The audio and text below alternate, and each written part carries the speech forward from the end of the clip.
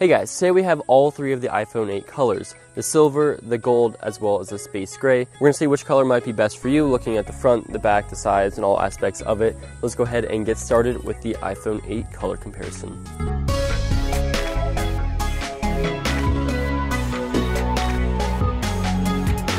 So each box is color matching to the phone itself.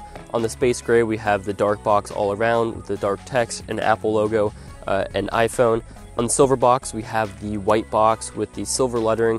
It looks really clean and simple. But then on the gold one, we have sort of a cream color going around it. Really subtle. It looks white from a distance, but up close you can tell it has a slight cream variance, which when you compare it to the silver, you can definitely see has a little bit of a pink hue to it, and it looks really nice. And the gold really reminds me of the Apple Edition watch and some of the gold and rose gold colors that are a bit more fashion statements and kind of modern trendy colors, and I think that's what Apple's really going for this one. Alright, so opening these up, we'll go ahead and do the silver one. See up top we have the paperwork and documentation. We have a nice colorful simple guide, SIM ejection tool, information, and then two very large Apple stickers that would barely even fit on the phone. Then we have the phone itself, and that looks really good. Reflective, and the glass and white looks really good. Then we have the Apple wall charger, simple white as always. We have the lightning headphones, the dongle, and then we have the lightning connector itself. So everything is very simple and very standard in terms of Apple products. No surprises here. Alright, so we'll go ahead and quickly do the same for the gold. I won't show you what's in it because you already know that, but go ahead and take it out. And there is the gold, and that looks really good. I already took that paperwork off, but we can see the black iPhone there as well.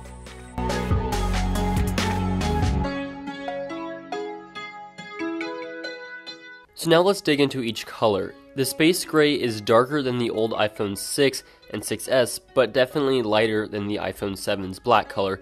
I would call it a gunmetal gray, which doesn't look bad, but I don't think it's as stunning as a darker device would be. But like I said, it's still a nice color. The silver is a very white device, almost as white as the screen, a total throwback to the iPhone 4 and 4S, and I'd call it a milk white, and the best looking white or silver phone since the 4S. And finally, the gold is a new beast of its own, another year of changing gold colors.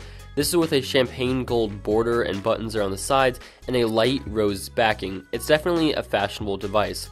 Not quite a rose gold, but more of a separate rose and gold, less blended and more distinct between the sides and the back of the device with the white front, and I think it looks really good. Each device has a color matching camera ring. It looks like the silver and space gray phones share the same silver Apple logo and iPhone text, while the gold has the gold Apple logo and iPhone name, and looks really clean.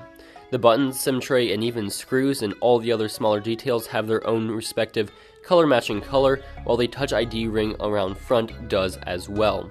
In terms of smudges, naturally the space gray shows the most, but not nearly as bad as the jet black color, while the silver and gold colors show hardly any at all, except for the Apple logo, and if you're looking to get a device that stays as clean as possible, you'll definitely want to go one of those two options.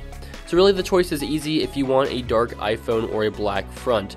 If you want a white front, both options are great. One's a clean, simple, milky white, while the other is a subtle yet striking gold and rose combo, and I'd say in general is geared more towards women, but totally could be okay for guys if you dig the gold. And either way, it's definitely the most fashionable of the three, especially if you have a gold or rose gold Apple Watch to go along with it. So these are the colors for the iPhone 8, each equally as striking in its own way. Let me know what color you have, what color you want, or if you like or don't like any of the colors. I'm interested to see what you guys have to say.